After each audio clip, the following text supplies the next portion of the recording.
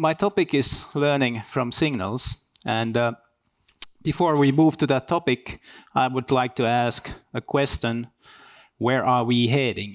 That's because in our everyday lives, we see more and more smart devices.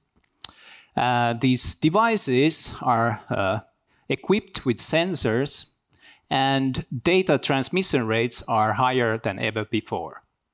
So I think one answer is that we are going towards information society and more networked world. And I would say that my field, so signal processing, is a technology that drives this information revolution. And the topic, so learning from signals, is in the heart of this information revolution, because we have massive pools of data and we need to learn from that. We need to make that data into value. So Jorma was briefly mentioning my career path, and gonna mention it again. So I was first a quite theoretical guy because I got my master's in mathematics. Then I realized that I want to do something more applied, and I moved to statistics and got my PhD on that field. Then I made another change in field when I got a position as a postdoctoral fellow at signal processing.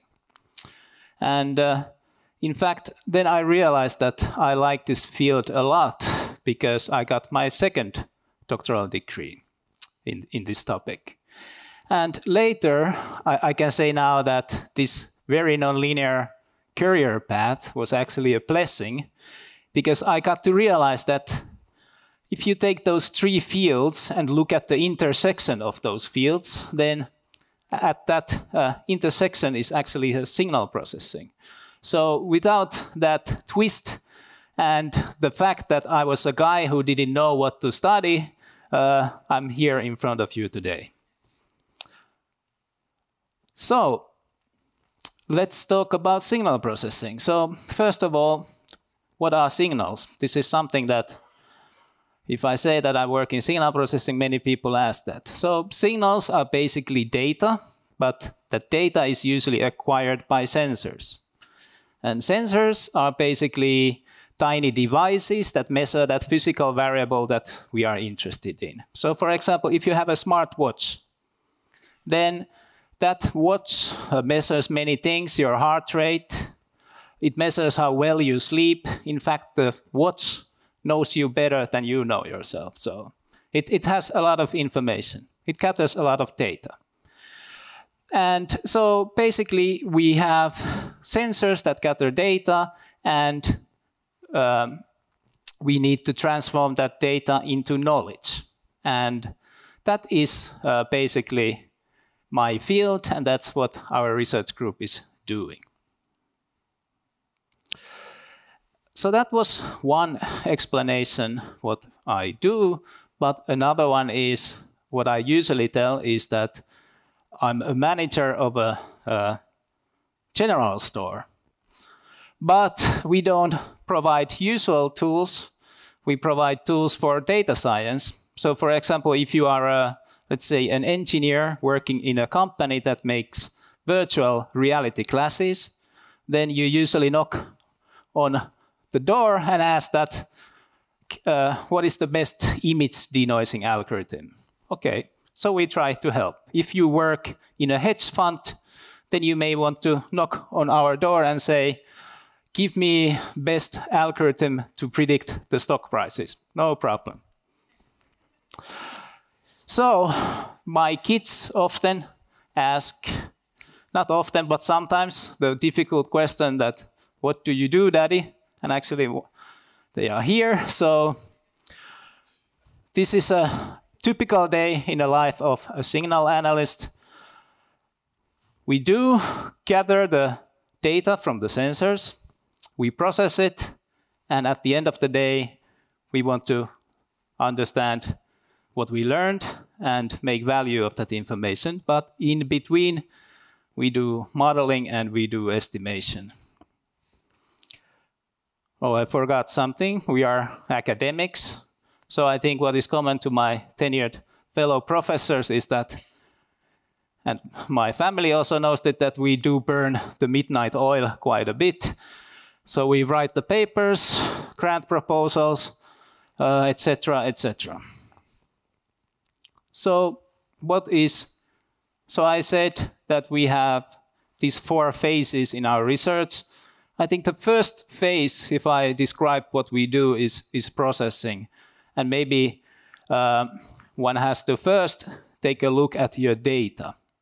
So for example, if we have gene expression profiles, so we would have gene expression profiles from different samples, we would represent it as a matrix. But if we have social media data, then we would have graphs. And that's because every data point may be linked to another. So for example, Esa is connected to Mikko, Mikko to Jukka, Jukka may be connected to Tarja, but Tarja is not connected to Esa, and so on.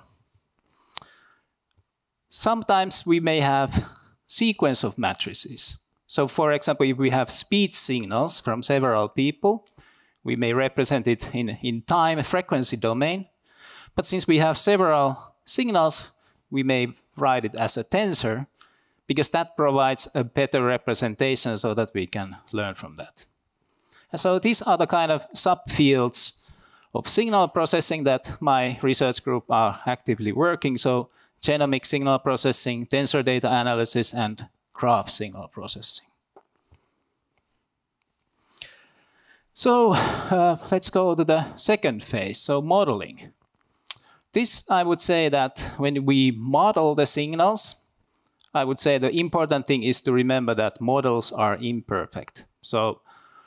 But some of them are useful. So let's just say that a good model is a simple one, but it should give a good fit to the data. So this is an example from our research where we had real-world clutter measurements. And we built up a statistical model for it, and we obtained a very, I would say, nearly perfect fit for the data. And now this model is used by radar specialists in the world. So that was a good day for a signal analyst to come up with this. So it's not a very typical day, but that was a nice day.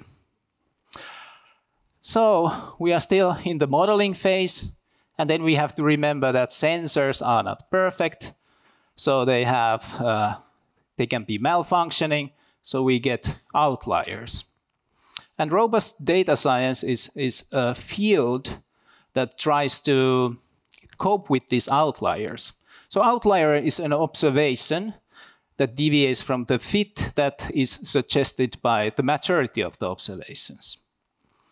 And this work in the group accumulated in 2018 when our book was published by Cambridge University Press. And since there are some people here working in data analysis, I would like to advertise that we have software toolbox in 3 languages, so in Python, MATLAB, and R, so you can start to become a robust data scientist today. And what I like also about robust data science is the fact that it's a very nice tool for modeling this kind of impulsive or spiky random processes. So I give you one example. So take stock prices. So here is an example of net returns of a Nasdaq 100 index. And maybe you see some spikes there. Sometimes you make big losses, and sometimes you make big wins. And when you try to model that with usual distributions like Gaussian distribution, you can see that you are actually making a very poor fit. And why does these spikes appear?